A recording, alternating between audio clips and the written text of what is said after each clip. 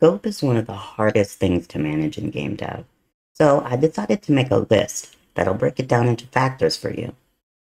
I first decided to search on YouTube to see if any factors like that had already been made. I'm sure there's a lot of great breakdowns out there. I can't wait to research.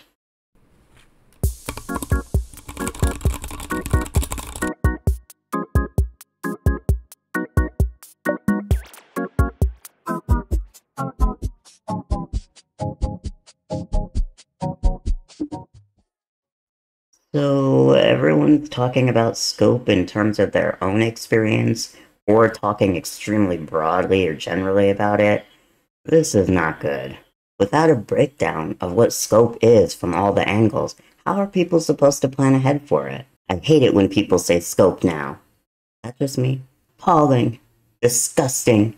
Outrageous. Like, you can't just say a word and pretend it means something when the concept is too complicated for that. Oh my god. I gotta calm down. Okay, let's continue. Unacceptable! My goal with this video is to fix this messy situation where scope feels impossible to get a good idea of, much less plan for. So here are my 5 factors to consider when measuring the scope of your game. As always, I'm going to add a reference guide in the description that will give you a quick visual indicators of all the factors that I'm going to talk about in this video, so you can use it later. Great place to start is by looking at the main elements of the game. Don't go too into the details here, there's no way it's going to be perfectly accurate anyway. Just look at the main elements of your game and get a good idea of what those are.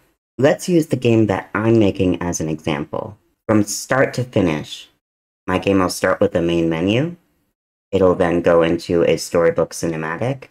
There'll be some gameplay, another cinematic, more gameplay, and then an ending cinematic. So the main elements of my completed game are going to be those storybook cinematics and the gameplay itself. I can plot all this out and loosely determine how long it'll take me to complete each of these main elements.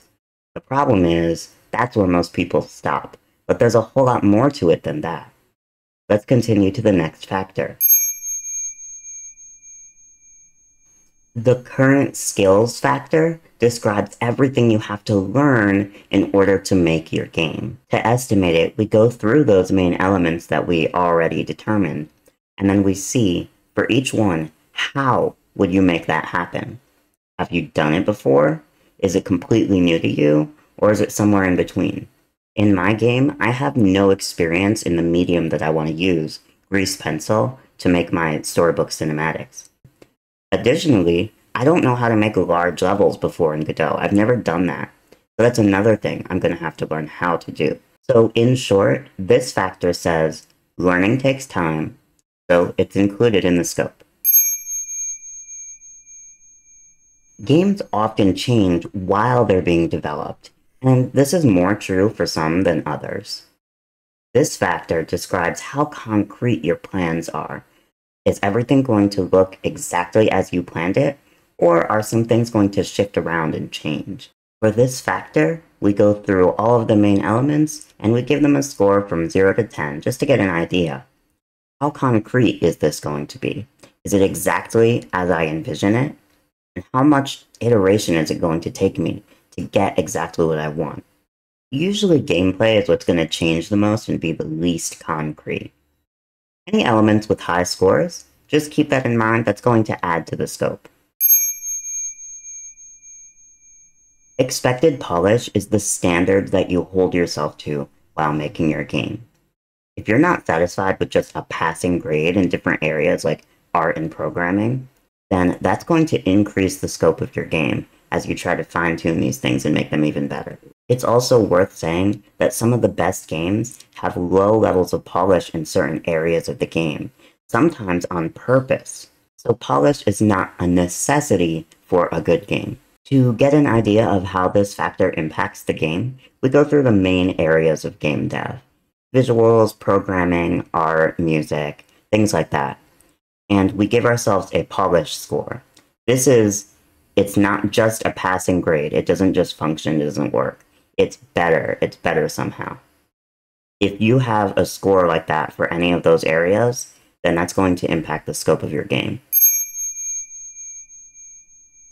The marketing factor is kind of self-explanatory, but it kind of falls through the cracks a lot of times. You'd be surprised that even like game jam games still have some sort of level of marketing. You're gonna at least make some sort of social media post showing your game, or you'll share it to some friends or something like that. All the effort that you put into those posts, making the logo for the game, making a trailer if you're putting it on Steam, all of those requirements to put things on Steam and things like that, that's all marketing factor. And that will impact the scope, so it's important to consider.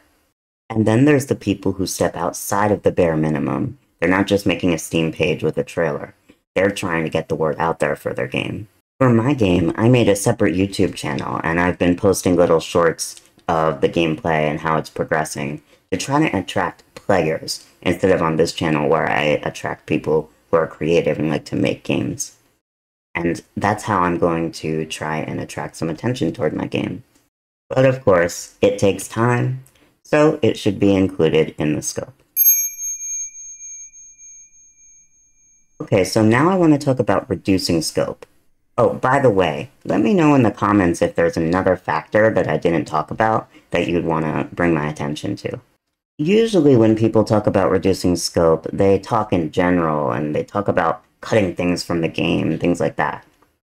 Armed with the factors that I just described, there are other ways we can reduce the scope. You can consider the skill factor and change the main elements of your game to be more in line with what you already know how to do. You can increase game concreteness by researching what other games do, or making a small prototype. You can lower the level of expected polish, and make a game that doesn't take itself too seriously, but could still be a great game. You can reduce your efforts in marketing if you're okay with less exposure in certain areas. All of these things can significantly impact the scope of your game without gutting things and changing the game in a major way. I hope this video helped you. Please consider giving a like and subscribe to the channel, and I'll see you in the next one. Good luck making your games.